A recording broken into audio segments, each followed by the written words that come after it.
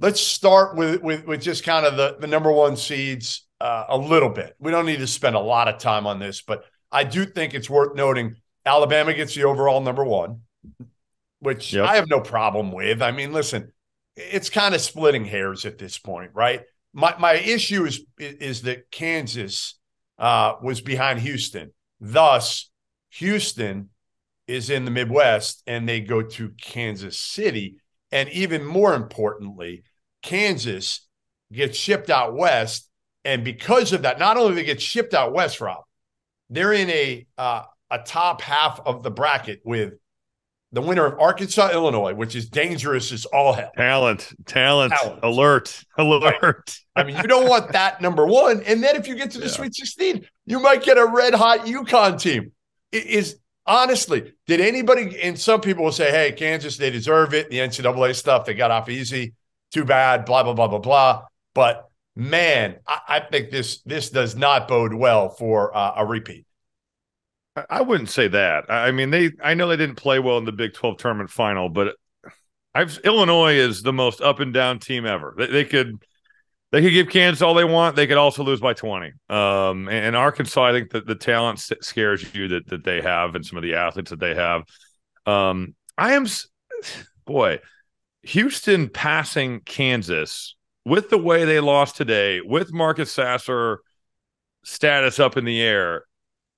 I don't know about that. Kansas, I think that they should be rewarded in a way, even though Houston's 31-3, and you look at Kansas, what are they, 27? And they do have 7 losses, I guess. They do, but again. But the Big 12 is a beast. And you lost without Bill Self. You lost without a Hall of Famer who we all say is the best coach in the country.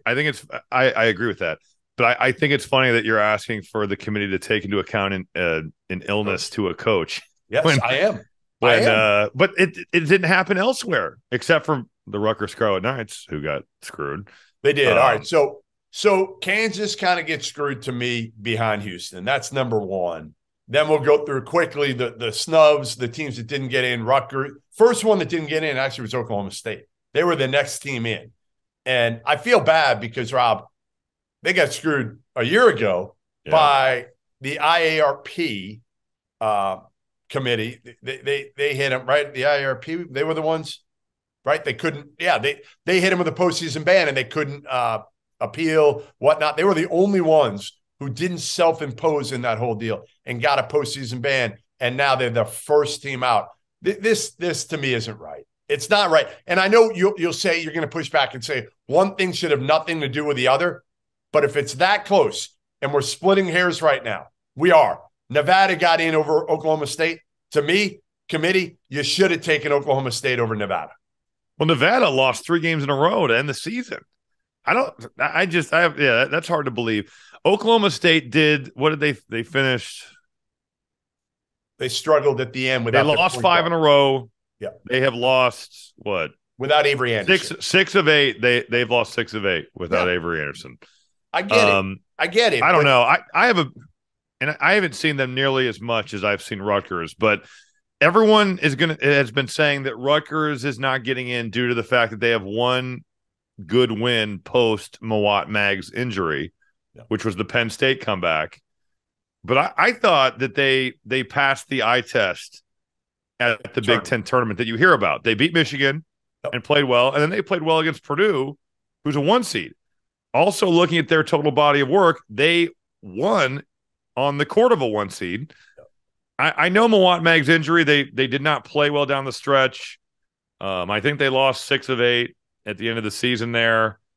But I think the committee did Rutgers wrong. I really do. I think Rutgers got totally the shit. Like a true Big Ten. No, it's the truth. Guy. They won at Purdue. They beat Indiana. I don't know. I don't agree. My take on all these is, listen, you're all in the bubble for a reason. Huh? None of you can complain. None of you can complain. You know what the sad thing to me though is that Rutgers was not going to be on the bubble, and it was a totally different deal after Mawot Mag. Right, even though I thought they played, which is sad. But it's selective enforcement in a way. Why is Houston not dinged? If this or UCLA, well, because UCLA still almost beat Arizona without Bona and Jalen Clark. They're going to get an Bona back. Are you sure? No, I'm not. Are you sure they're going to get him back? I think this is Arinze Onuaku Part 2. Ooh. This is. Oh, look at you. Look at you. I was accusing Mick Cronin of some no, it's smart. I would do the same thing. I'm not saying it's bad he's doing. Well, he didn't even want to put out the Jalen Clark stuff. Well, no shit. So none of them would. You would say he's day to day. And I've thought back to Arinze Onuaku at Syracuse. That's what they did. And we made the mistake. Now, I don't know how we wouldn't have, this would have leaked probably because of you or someone, but we would have been like, yeah, Rob's knee is sprained day to day. Day to day. That's what they did with Onuaku, and they kept their seed. Well, we dropped to a 4. They did. So. All right. So what else were the big takeaways? Well, by league, you have the SEC and Big Ten with 8. Big 12 got 7 when at one point everybody was campaigning for, 9. For all. Big East gets 5. ACC gets 5. Pac-12 and Mountain West get 4 apiece. WCC and AAC get 2. I love what the committee did with Texas A&M, Rob. I think I'm the only one coming out there and saying, you know what? I'm so happy they dinged them and they gave them a 7 seed. It's the greatest thing ever because to me, my biggest pet peeve is it's bullshit. And Buzz Williams, you got it last year. Like last year, you didn't get in because of your bullshit non-conference schedule, and you do it again. Now, luckily, you ran through the SEC. I give you credit, okay? They deserve to get in. But I'm so glad they didn't take care of them with a 5 seed or something like that because their non-conference schedule was garbage. It was dog shit. Wow. Tell me how you really feel.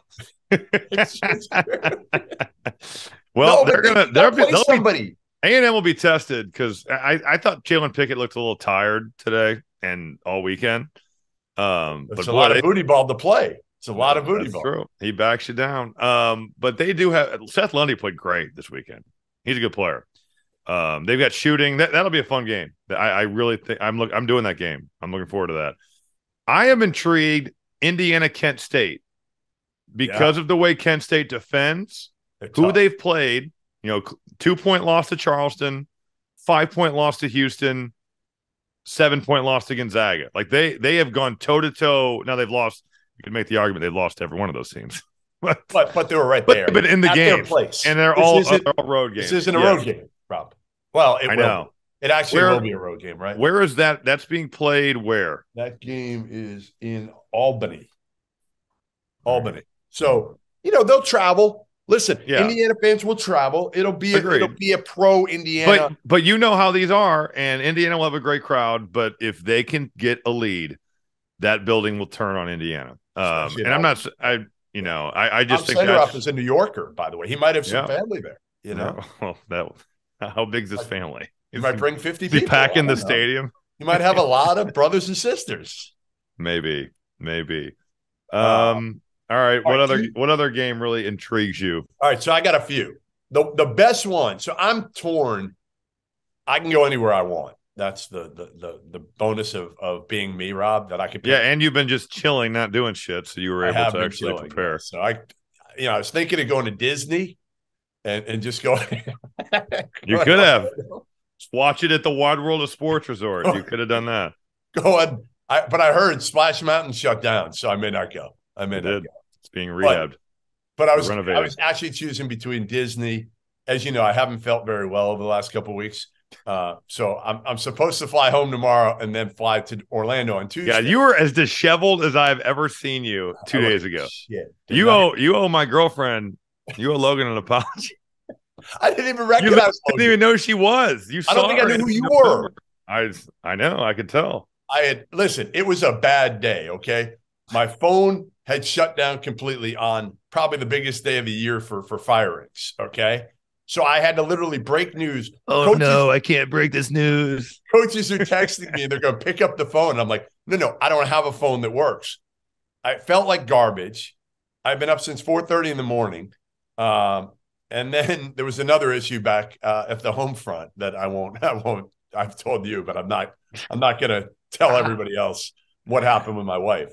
So I feel like that makes it's not bad. It's not a bad thing. I mean, but you're making it. I'm thinking much worse when you say that than what it actually was. No, she just got hacked, basically. Yes, that's not that bad.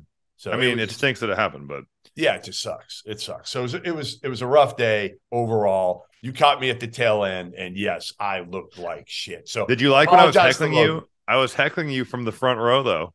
You were, and you know what? Somebody came up to me after. A writer came up to me after, and he goes, "Hey, do people normally heckle you like that?"